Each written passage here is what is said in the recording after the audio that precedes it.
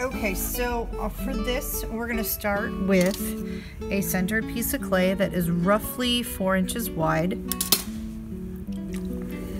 We're gonna find that spot where our finger doesn't move.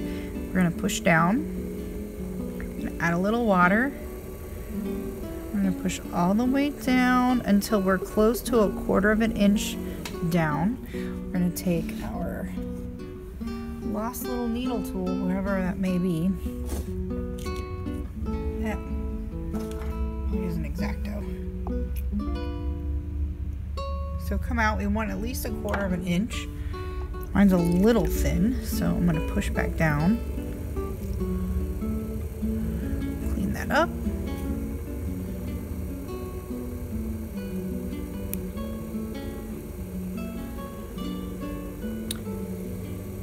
And we're gonna open. So what I'm gonna do is I wanna open, I don't wanna just pull my clay outward. I kind of want to bring my finger backward, back towards me.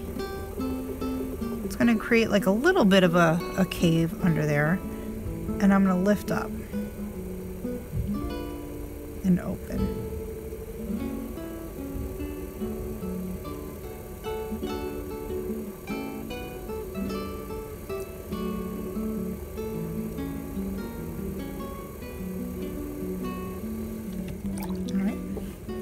So I'm going to take my sponge, and this rim is looking kind of yucky, so we're going to smooth that out and compress it down and hold.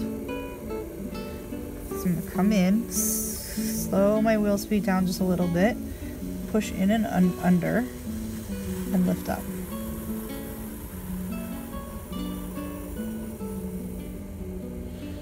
So when I get to the top, my fingers should still be at that same distance, right?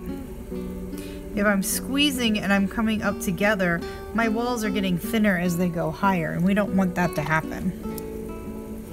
So we're gonna squeeze in just a little bit, lock in, we squeeze at the bottom. A lot of times we leave a lot of weight at the bottom. And if we squeeze and lift up from there, that bottom chunk of clay will get incorporated into our wall pretty evenly.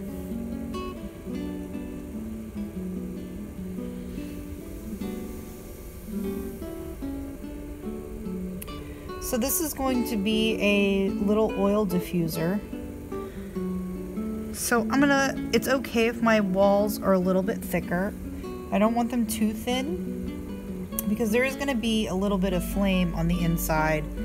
And our clay is not flameware. Flameware is clay that can sit on top of your stove, where the bottom of your pot, where it touches the burner or the hob, is actually hotter than the rim. And with that crazy amount of temperature difference, it can cause your piece to shatter. That's why things like the oven, it's ambient heat. Everything's getting heated at the same time, so it's okay. Your microwave is the same situation, and so is your dishwasher. But our clay can't just go sit on an open flame. You can't throw like a casserole dish and put it on your grill and have the heat come up. It can make them pop. But with a little tea light candle, it's not enough heat to do that, but I still want to make sure that it's a little bit thicker so it holds the heat, and not that it's super fine and thin.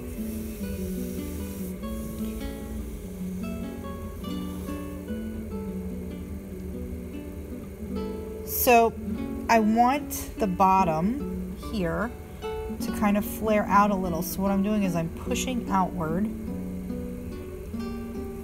so then I can bring it back in a little.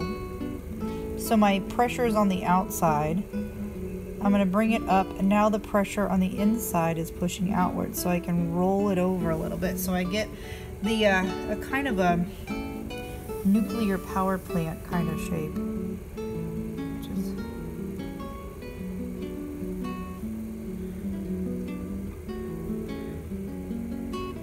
Roll. So I don't want to roll this too much, so I'm using my sponge underneath as structure, and I'm going to push into that sponge and just roll it out just a little bit so we can get,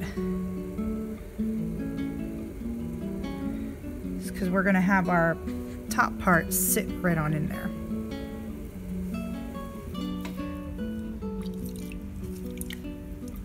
I want to make sure I get all the water out. So my finishing sponge technically is not the best for scooping out water. I like throwing with it, but it doesn't absorb water, so I use one of the little sponges in the sink, one of our little cut up sponges, to get the water out because it's a little bit more absorbent. And then I'll smooth it out with the finishing sponge.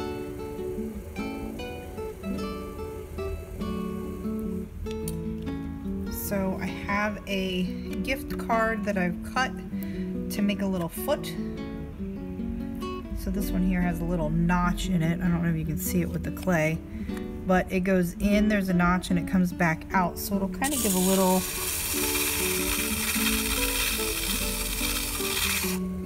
just a little indentation. And it lifts it up off the table. So when you have that little shadow under there, it gives you that false sense that it's a lot heavy or a lot lighter. It's called, it allows you to think it has visual weight or visual lightness, which is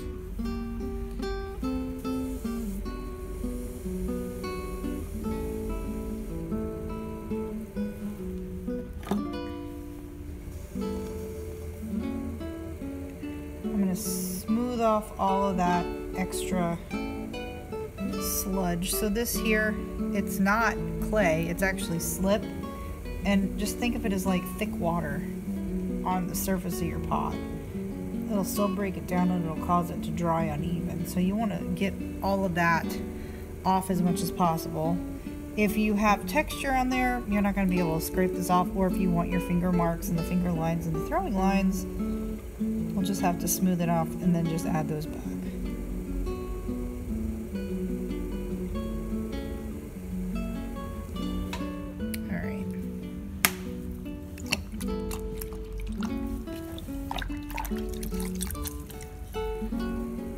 Smooth out that rim one more time.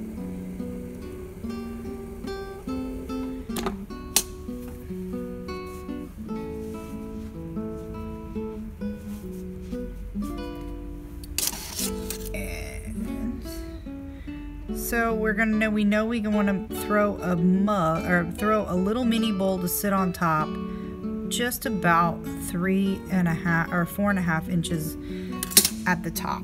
We'll trim the bottom to fit inside the interior. So let's go ahead and center, get this off the bat. We're gonna cut it off. Remember to keep your cut wire flat and taut and pull it to you slowly. And then we'll get this one off so you can see there's a nice little curve to it. And then we'll start to throw the bowl on the inside.